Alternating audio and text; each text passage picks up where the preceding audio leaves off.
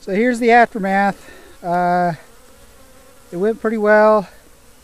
This thing was pretty much full of honey, almost the whole thing. Very few brood. And as you can see down there with the cardboard, there's just loads of nurse bees. But we did sweep quite a bit of them back up into the original beehive.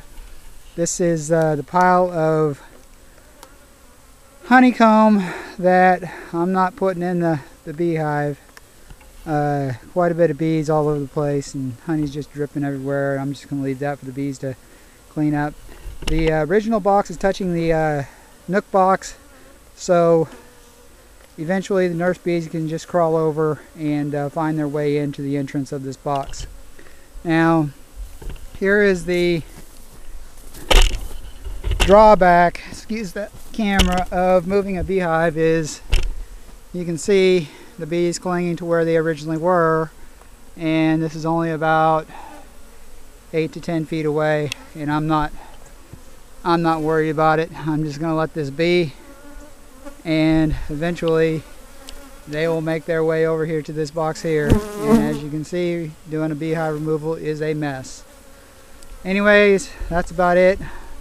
How did these other two beehives do?